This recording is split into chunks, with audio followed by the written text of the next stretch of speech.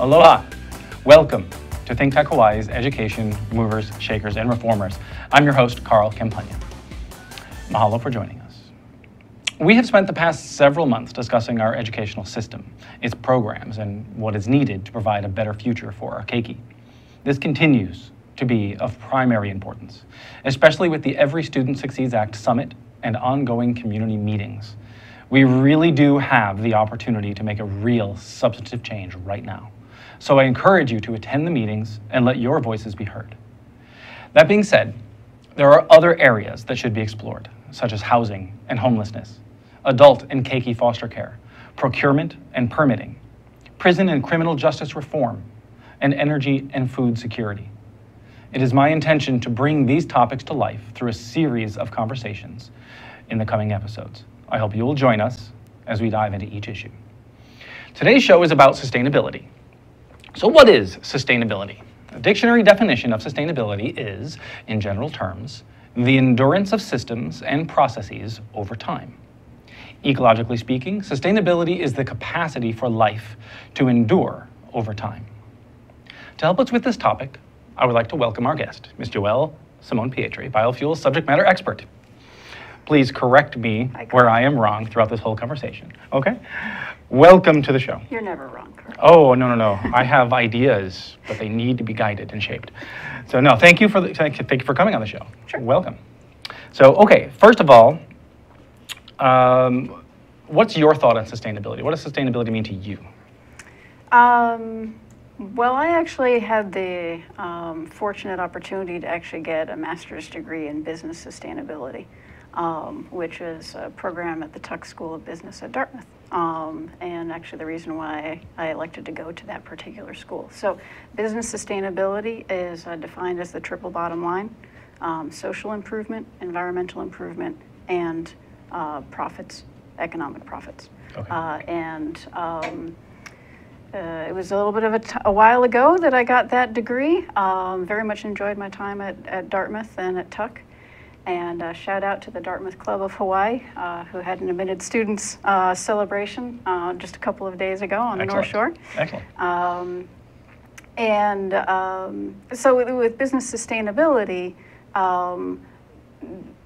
examples of that across corporate America, for example, are Walmart ended up rolling out its business sustainability program with the triple bottom line. And what a lot of, they followed in the footsteps of much smaller companies like Patagonia that had it as a core mission from the beginning. But the triple bottom line, social improvement, environmental improvement, and economic profitability, what a lot of those companies ended up learning from the business case is that you actually can be more profitable if you structure your organization to be a high-performing one that does the right thing socially and does the right thing for employees and does the right thing for the environment. And so you end up actually improving your actual economic bottom line for the corporation. That's been proven over and over again by social venture capital funds and that kind of thing. Which brings us back to the idea of enabling the entity to endure over time in a greater capacity. Exactly. Or to thrive for a longer period of time is the goal there. Okay. Yeah, so companies that actually have a sustainability as a core part of their operations, not just, a person sort of assigned to one department that that tries to do their best, but as one individual. When it's actually folded into core operations, and we'll get to biofuels eventually, because done right, it's done using this triple bottom line concept. Then what you end up getting is a economic balance sheet, a company that is better able to weather downturns, for example, like very low petroleum prices now, which is a windfall for some, like the tourist economy, and very adverse economic times for example, those in the fossil energy in business right now. Okay. All right, so I do want to jump to biofuels, but first question I want to ask, so before we go into more about biofuels question, because as you being a subject matter expert, we're hoping to learn a lot. Jumping from your degree in business sustainability, what guided you into biofuels then?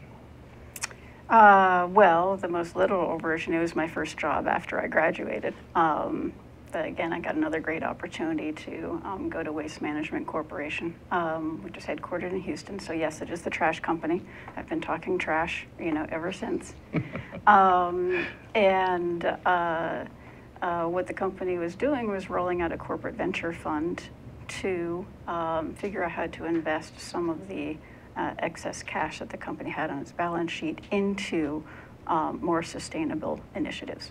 And so I actually I actually had a few projects that focused that area towards fuels, in part because Waste Management has a very large vehicle fleet for ground transportation,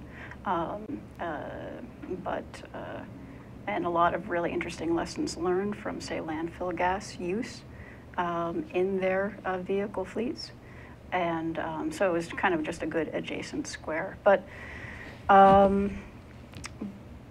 biofuels for me personally is because I have an education in biology, so it's an area I'm comfortable in, the biology and chemistry aspect of it. Okay, yeah, we've had conversations before where that's been made very clear. You and my wife would have a very good conversation about biology while I sit in the background and drinking coffee listening. It sounds like another episode, Carl. Actually, I think it would be. So another thing you mentioned from business sustainability perspective, my brother-in-law spent years, I don't think he's doing it now, but he spent years as the business sustainability or business efficiency manager. And what that meant was he was the one who would go from business entity to business entity and basically figure out who and how many people he can lay off. Yeah, that's not triple bottom line sustainability. I don't think you'll find that one in the dictionary. Okay, yeah, okay, good. I wanted there to be a separation with those thoughts. And and when you talk about sustainability within Hawaii, in certain communities, sustainability equates subsistence. And self-supporting living. So it's the growing your own food, farming your own fish, that kind of sort of microcosm sustainability. And which is the same basic there's concept. Nothing wrong with it either. But in Hawaii, sustainability conversations do end up getting sort of pulled between those various definitions. Are we talking about sort of Hawaiian cultural sustainability? Are we talking about business sustainability? Are we talking about surviving through downturn sustainability? And ultimately, we need to be talking about all of those. Yes, and they're not necessarily mutually exclusive. No, they're not. In fact, if with some thought, maybe it's all tied together. That's what I think. Okay, so going into biofuels now, a little deeper. Let's first of all set the scene here a little bit let's talk about a barrel of oil. We have thousands of barrels of oil that come to us every day, actually. How much of each of those imported barrels of oil is for electricity, and how much is for transportation fuels? Well, the easiest way to think of it is as a pie. And so if you take your circular pie chart, it year over year ends up averaging out to be basically cut into thirds. So your nice big pizza slice is for electricity. Your next third pizza slice is for ground transportation, and the remaining part is for air transportation.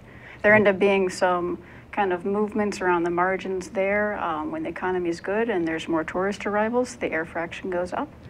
And then the Hawaii Clean Energy Initiative and the energy efficiency initiatives that the state has embarked on have actually started to have their effect on the electricity portion. So the electricity portion has shrunk in most recent numbers to actually be about 27-28% of the petroleum consumed in the state.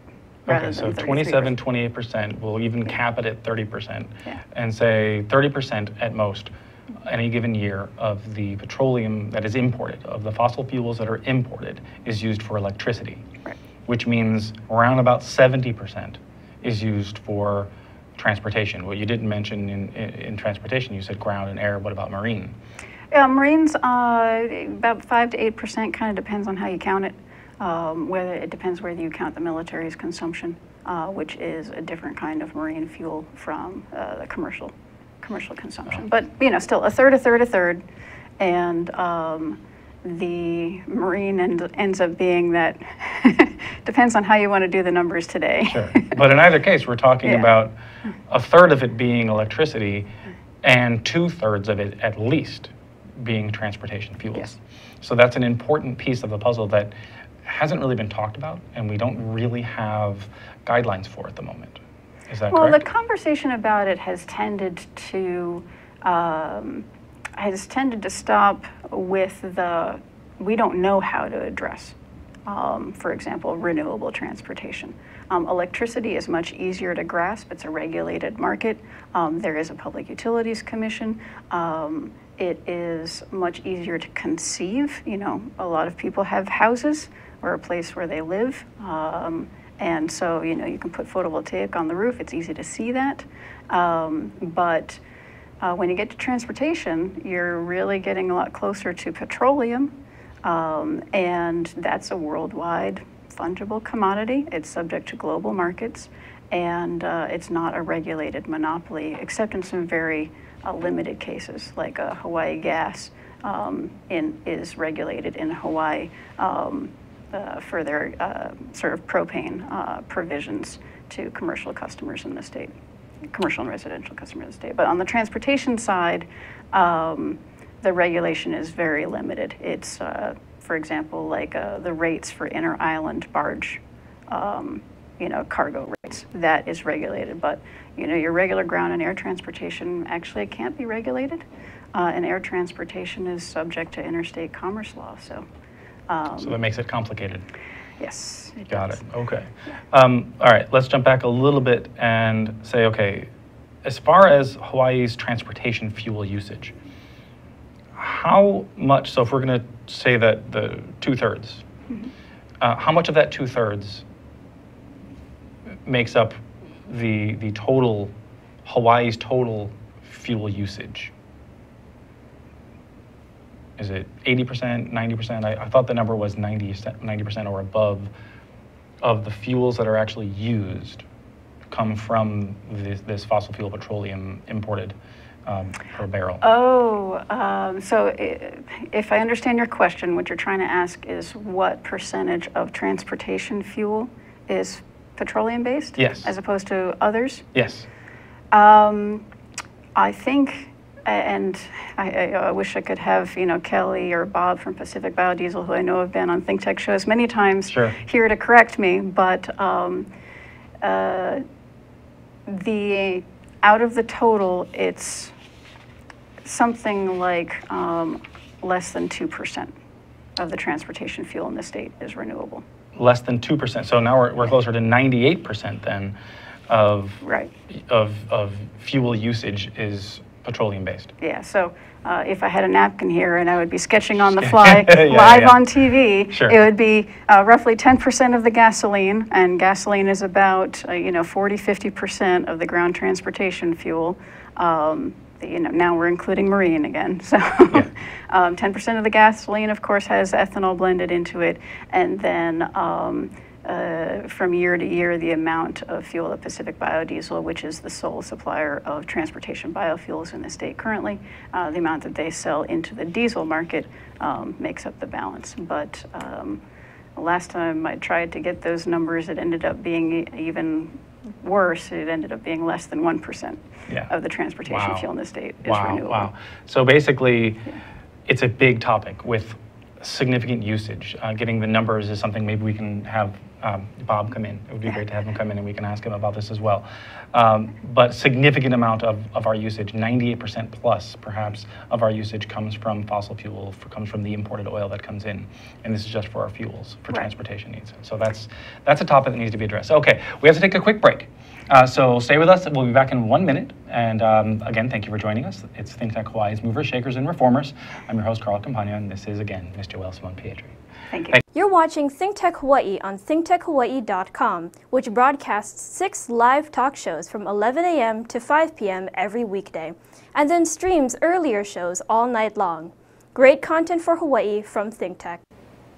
Hey, Stan Energy Man here. Make sure you tune in on my lunch hour every Friday from noon until 12:30 at least. Maybe I'll go a little long if you got good stuff to share with you. But we'll talk about energy, all kinds of energy. My favorite is hydrogen, and my other favorite is transportation and hydrogen. But we'll talk about all kinds of energy. Be with us every Friday at noon. Stan Energy Man. Aloha. Hello, I'm Marianne Sasaki. Welcome to ThinkTech Hawaii, where some of the most interesting conversations in Honolulu go on. I have a show on Wednesdays from 1 to 2 called Life in the Law, where we discuss legal issues, politics, governmental topics, and a whole host of issues. I hope you'll join me. Aloha, welcome back to ThinkTech Hawaii's Movers, Shakers, and Reformers. I'm your host, Carl Campagna. Once again, we have with us our guest today, Ms. Joelle Simonpietri, Biofuels Subject Matter Expert. Okay, so we're going to learn a little bit more about renewable energy, but when we're talking about renewable energy here, we're talking about fossil fuels, we're talking about fuels, transportation fuels, and with Joelle, we're specifically talking about biofuels. So, leading back in from what we were last saying, 98% plus of the transportation fuels that we consume are fossil fuel petroleum imported. Correct?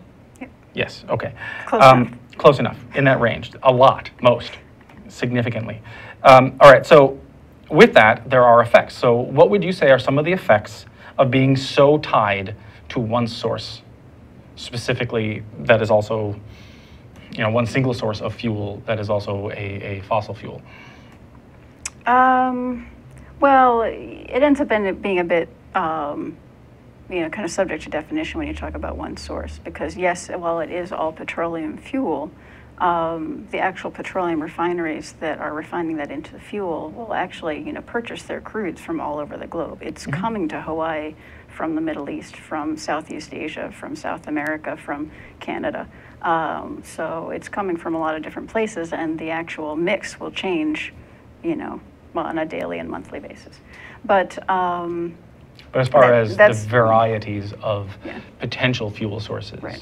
It's one material from multiple locations, but it's one material. Maybe that's a better way of stating it. We are almost entirely bound to one material source, one material of multiple sources for our fuels. So some of the impacts for that. So because as a result of that, we're subject to whatever the market dictates. Yes. With that, so that includes price shocks. That includes reliability. Do we actually have enough, right? And what happens if there isn't enough? And we see that goes on and on, back and forth, almost on a schedule, it seems, let alone the environmental impacts. A lot of people talk about clean energy, and I want to get your thought on this real quick. Clean energy. People say, well, we want liquid natural gas as cleaner. Is liquid natural gas cleaner? Or is it, when they say that, it burns cleaner is what they mean, right? Yes. So if you were to compare liquid natural gas in, say, a fixed power plant compared to a coal natural gas, hands down, to a coal power plant, pretty much unequivocally, the liquefied natural gas powered power plant would be cleaner in terms of its emissions, less carbon dioxide per unit of energy produced, for example. When you're talking about when you get to transportation, that also tends to be the case. But you get into a lot of different, you're talking about, say, like a hydrogen combustion or a compressed natural gas. You end up getting into a lot of technology differences, so it's a lot harder to make sort of, gross generalizations when you get into transportation. What is easy is that when it comes to aviation, natural gas is still not an option unless you are converting it into a fuel through like an advanced refining technique that actually takes the gas and stitches it together into liquids. Okay, so, all right, so then basically it's different technologies. Right, now that the gas to liquids technologies can be used for biogases. So if you have methane sources, and so there is a consortium of companies actually looking at doing this on Oahu, of methane gas sources like from wastewater treatment plants on Oahu, and actually doing that reformation to turn it into, through a gas to liquids technique, actually turn it into transportation fuel. So that might actually be one of the first aviation ready biofuel production options relevant to the state of Hawaii. That leads to my next question perfectly. What is needed? Great. What is very well done. What is needed for a biofuel to be an acceptable replacement? Well, there's technical acceptance. And so I should probably pause for kind of like a biofuels 101. Which is exactly where I'm going. So what is the process of generating a biofuel? Yeah. And that's part of that. So that was my next question. Yeah, so let's spend a little bit of time on syntax, and you know, this is where it probably would have been good to have some eye candy to show you other than the lovely Honolulu skyline. Which is beautiful. But, you know, picture, you know, biofuels as an umbrella term. And within biofuels, that broad umbrella term, you'll have things that most of your, you know, watchers have probably heard of before, like ethanol, which I already mentioned. Biodiesel is another example. And then it will also include things like biogas. You know, you compress, you know, a biogas, and it becomes like a compressed natural gas that can go into, you know, some of those modified trucks, like I mentioned earlier. Then there's also this other category, which is called third generation fuels, and that is where you end up getting a jet fuel, a gasoline, a diesel, transportation fuel, but it is not refined from petroleum crude. It's refined from a green crude, like some kind of like vegetable oil, fats, you know, grease trap waste, or in really advanced techniques, actually from a woody material like wood chips or sugarcane bagasse. Okay, or like eucalyptus. Yeah, so learned. biofuel is that big umbrella. And generally, you know, what I'm working on is what's called the third generation category, which is actually where the oxygen is removed from the fuel. So that's where you actually get to a pure hydrocarbon, like a jet fuel, that actually doesn't have any performance differences.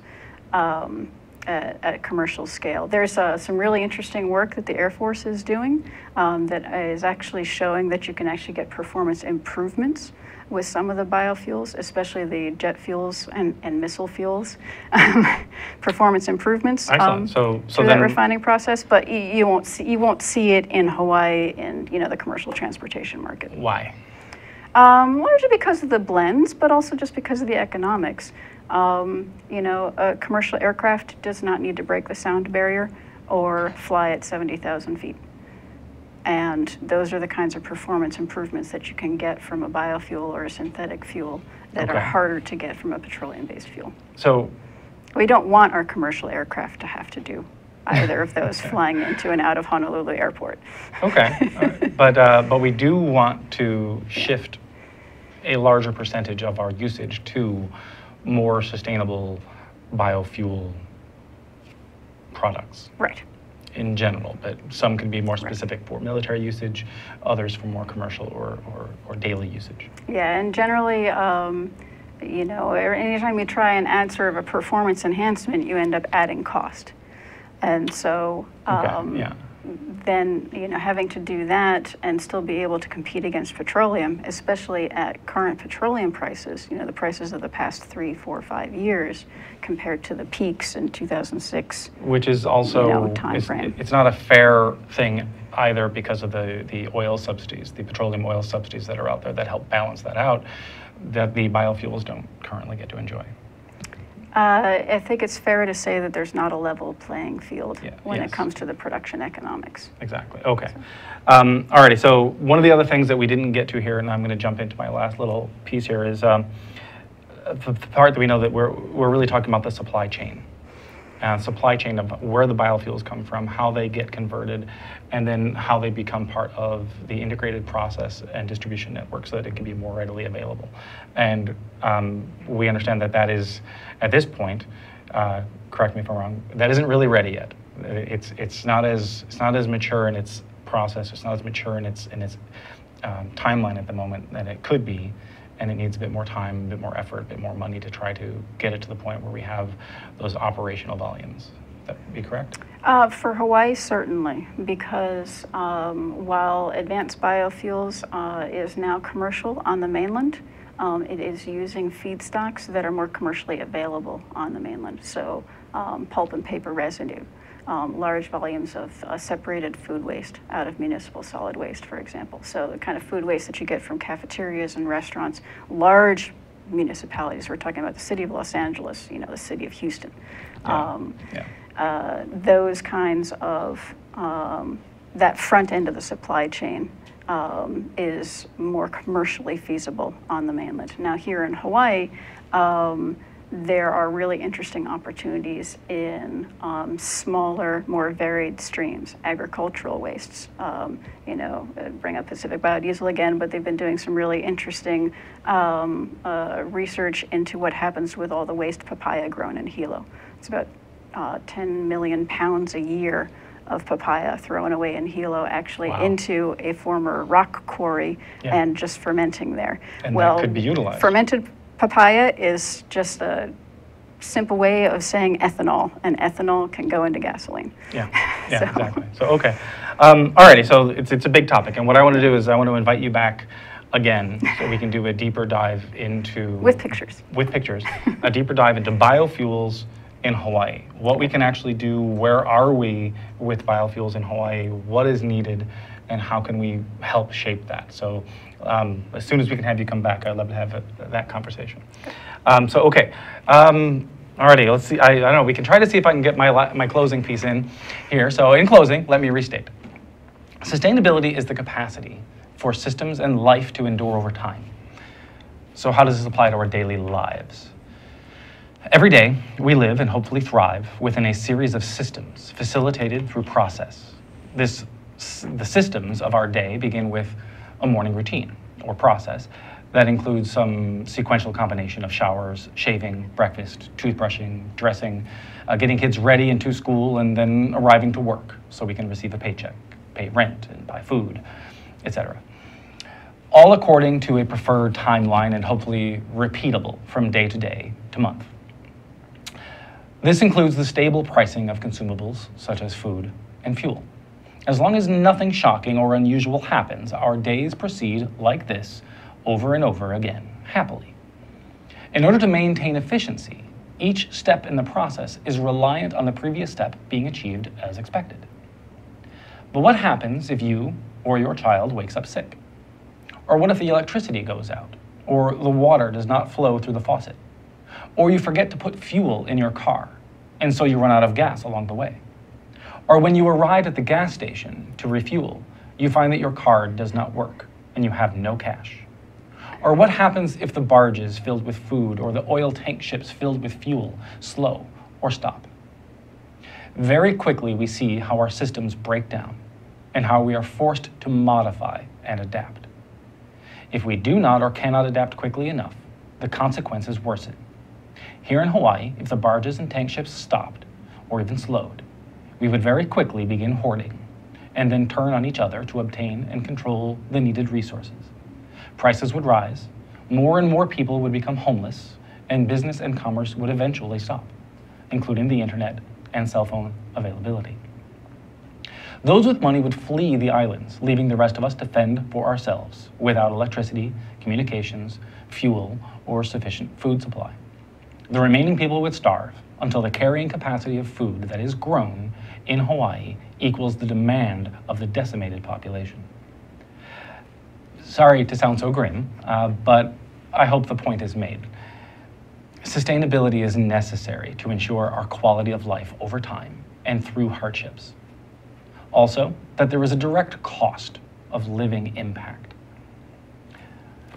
But here is the opportunity. We can define and implement a renewable fuels portfolio standard to include air, marine, and ground transportation, much like we did with the Hawaii Clean Energy Initiative. We can reach our diversification and sustainability goal. This portfolio would be driven by the opportunities available in each county and extrapolated upward to the statewide goal. This would require new and revised policy as well as investment, both through carbon, credits, and tax incentives, and private investment from venture capital groups. Over time, we would have a thriving new sustainable markets. The benefits could include a significant growth in local farming, revitalizing currently fallow agricultural land for food and feedstock, as well as the creation of a manufacturing sector to process the food and fuel, and of course, create the operational amounts of fuel needed to commercialize and distribute. In addition to jobs, this could be a significant amount of money within Hawaii that stays within Hawaii rather than sending it out via imported fossil fuel. So, in the last second that we have, do you have any thoughts on that? Do you agree? Do you disagree? Well, we'll set aside the dystopic view and move on to the clean, green future. Yes, excellent, excellent. It is possible. There are low-hanging fruit in Hawaii. Some of them are papayas rotting on the ground. Got it. And that can be turned into fuel. I'm very sorry that we do have to stop. Thank you so much for joining us. Really do appreciate it. Hope you see us next week. I believe we have Senator Chun Oakland, Senator Susie Chun Oakland joining us next week. So hope to see you then. Thank you. Bye-bye.